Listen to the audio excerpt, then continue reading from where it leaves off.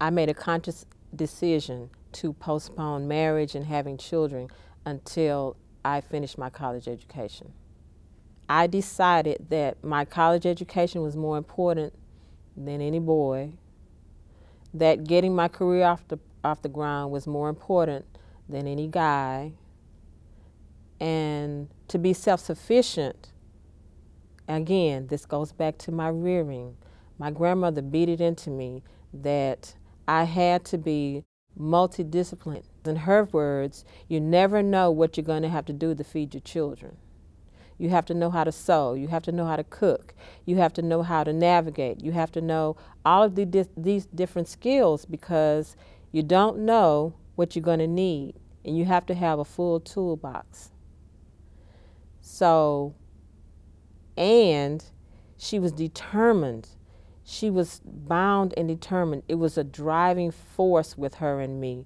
She wanted to make sure that I was not a dependent person, that I was independent, and that I would be able to stand on my feet if I ended up in a situation where I had no support from anyone.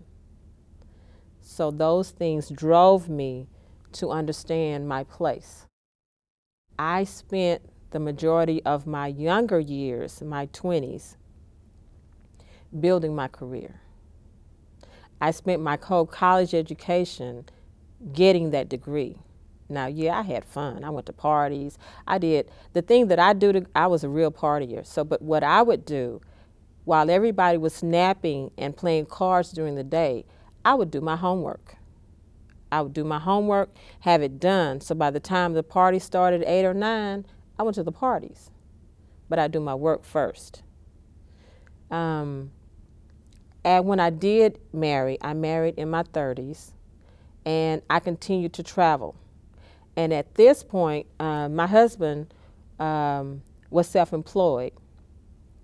And once we started having kids, he would join me where I was around the globe.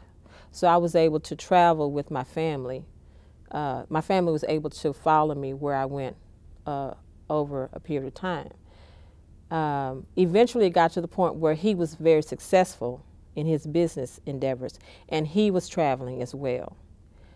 It was at that point where I made the decision that my kids were more important than my career, and that his career, being the man and the breadwinner, was more important than my career.